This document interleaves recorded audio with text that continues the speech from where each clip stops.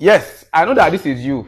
You know, you like grilled fish, grilled chicken, grilled plantain, grilled turkey, grill anything.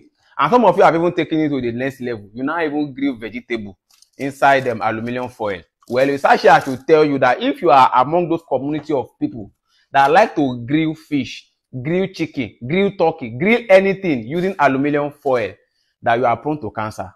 And not just cancer, you are prone to Alzheimer's disease. That is the one you start to lose your memory over time. You are prone to Parkinson's disease when your hand will begin to shake like this. When you are just 40, your hand is shaking like this. Autism in children, then breast cancer, and even lungs cancer. Here is why. At a temperature above 200 degrees Celsius, aluminum foils begin to emit what is called aluminum oxide. And this aluminum oxide will gradually leach into your food, making it poisonous to your system.